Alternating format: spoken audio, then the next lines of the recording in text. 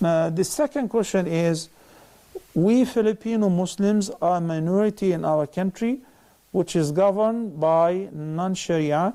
This year we will have our presidential elections. As a Muslim, is it permissible for us to vote our leader of our choice? Non-Muslims are candidates you choose. Hence, how would you connect or relate our situation as Muslims to the first question? Okay, I guess I got your point.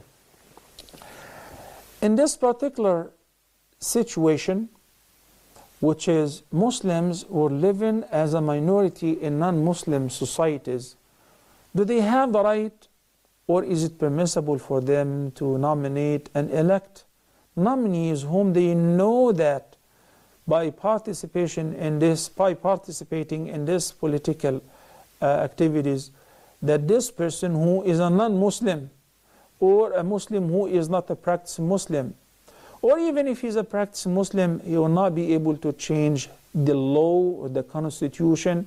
Is it permissible? We don't look at it that simple.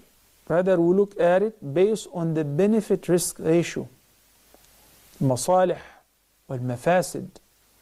If it is in a society where your vote will not make any difference, then you should not participate in anything like that. But nowadays, votes really matter.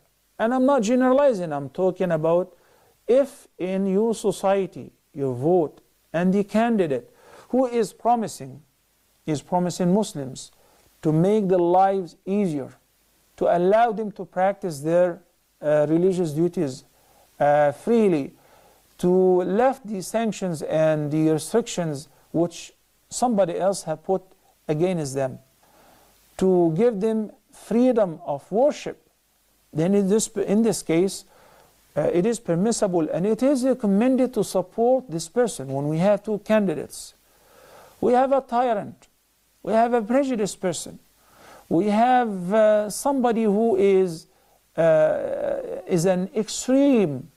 He's full of hatred to Islam and Muslims, and he vows that if I win, I'm going to kick Muslims out, I'm going to ban building masajid, and I'm going to ban Muslims from studying Islam and learning Quran and all of that. It doesn't make any sense to sit back and say we cannot do anything.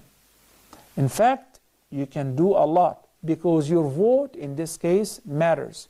Nowadays, whether in the United States or in any other society, statistically speaking, Muslims outnumber the Jews in all the United States of America.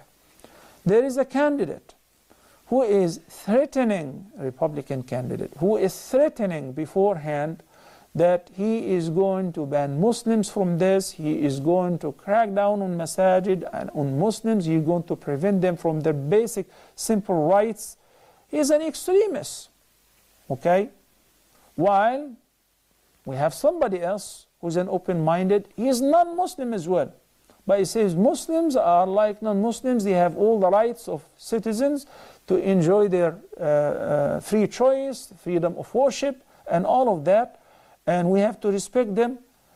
If we say that we should not have anything to do with this, this is not right.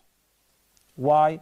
Because if an extremist were to win the election, the entire Muslim society will suffer.